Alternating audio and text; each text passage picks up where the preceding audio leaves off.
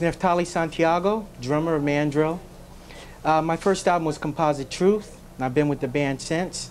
The band moved to the West Coast to do 2 UA albums. After that, the last Mandrill album was actually in '82, and it was on a small label called Montage. Not too many people know about that album, but it's called Energize. And what's happening now is a lot of rappers have sampled the band, and the list just goes on. It's Public Enemy, Ice Cube, Ice-T, EPMD, the Jungle Brothers, Smith & Wesson. It just keeps going on. And what's happened is the youth is just so hungry for like the real deal that they have to go to records to find it, because there are no groups in the 90s going into the millennium. So they've really brought the band back. You know, you ask where the band has been for the last 20 years, we've been on vinyl. Now the band is being released on CD, and we have a whole new generation of fans that want to see the band, and that's what we're doing back now. Well, let's go back to the beginning.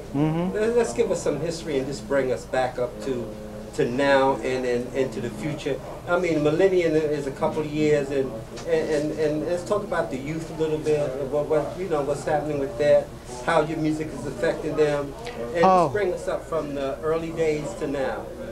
Well, if you listen to Mandrill lyrics, it wasn't just about get up and shake your booty, you know? The lyrics really have some deep, deep messages within them, and the youth identify with them.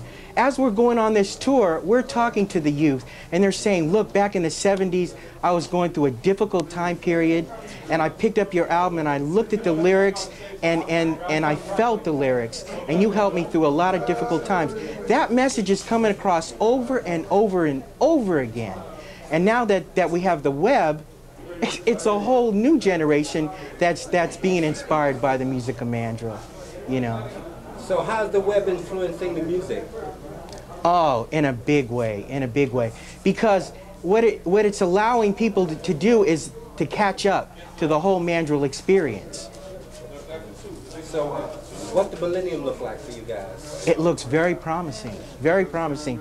You know, what's happening is the youth is bringing the band back. And in the millennium, the band's just going to take up where we left off and just go right into it. Okay, just going to record you here. Okay. Hey, Rick, let's go back to the early days of the Mandrill. How did you guys come up with that name? Mandrill came about, our drummer, our first drummer, Charlie Padron, was walking through Central Park and saw this animal that just struck him. You know, he couldn't take his eyes off the animal, and it looked as if no matter what angle you were looking at the animal from, the animal was staring right at you. He had just some incredible magical eyes, and in addition to that, the animal had the red nose and the blue face, striking features. So he came back to our rehearsal and said, hey man, I saw this incredible looking animal, you know, called a mandrill. So then we did some research on the animal and realized that there were a lot of characteristics of the animal that we related to. Number one, he was African.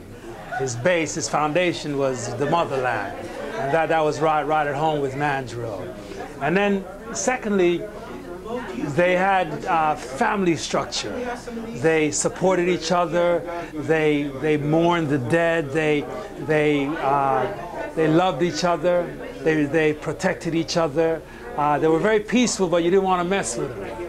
You know, if you mess with them, they'll take care of business, you see. So that related to where we came from, you know, Brooklyn and family and that whole deal. And it just seemed like a perfect representation of what we were all about. And then on top of that, there's a lot of you guys from a lot of different parts of the country. Talk about the diaspora-ness of you guys' music. Well, one of the fortunate things of the nucleus of the Mandrill, the Wilson brothers, was that we were born in Panama. And being born in Panama placed us in a very special place, because Panama was considered the melting pot of the Caribbean and South America. Panama was the one country in the Caribbean where you would find individuals from any country in Central America, any country in the Caribbean, any country in South America. There's no other country like that in that part of the world. And people came to Panama because of the Panama Canal. When the canal was being built, that was the land of opportunity. So folks came from all over, and they stayed, and they brought their culture with them. And we were very fortunate in that we were part of that. Our grandparents came from the Caribbean, came from Panama, came from Barbados and Jamaica, and that's how they got there. And then they stayed, and we grew up with culture from all over. We grew up with music and different cultures from Cuba, Puerto Rico, Brazil, you name it, we had it in Panama.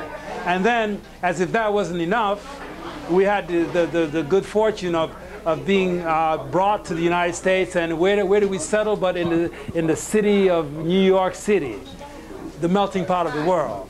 So you put the melting pot of the Caribbean and South America on top of the melting pot of the world in New York with the funk experience and the different experiences that one finds there. And that's what makes us as diverse as we are. And it's coming from the heart. That's coming from our soul, coming from our life experience. And that's why Mandrill is able to touch on so many different bases. We can get down with the funk, get down with the Latin, get down with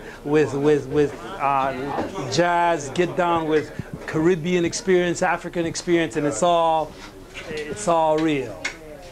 What's the future, brother? The future is love. The future is love. You know, we're here to share love. Tonight's experience was exactly that. The love that the audience gives us just allows us to come back with so much more love, and that's what it's all about. The world has to exist with love and more love. That's how we can get rid of all the crap that's out there. You know, just loving each other, sharing love, no matter race, color, creed. Just love each other. That's what it's all about, and that's the message that we have for the new millennium. That's what it's all about. I see you guys have added a new component.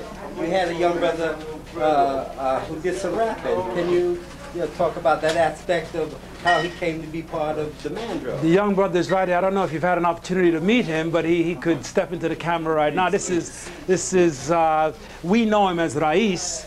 His stage name, I'll have him tell you. Our stage name is the One Sun Lion Ra. Also the One Sun Lion Ra-I-Def, R-A-I-D-A-I-D-E-F. It means resist all ignorance, don't avoid intelligence, don't ever forget. Don't ever forget your history, you know what I'm saying?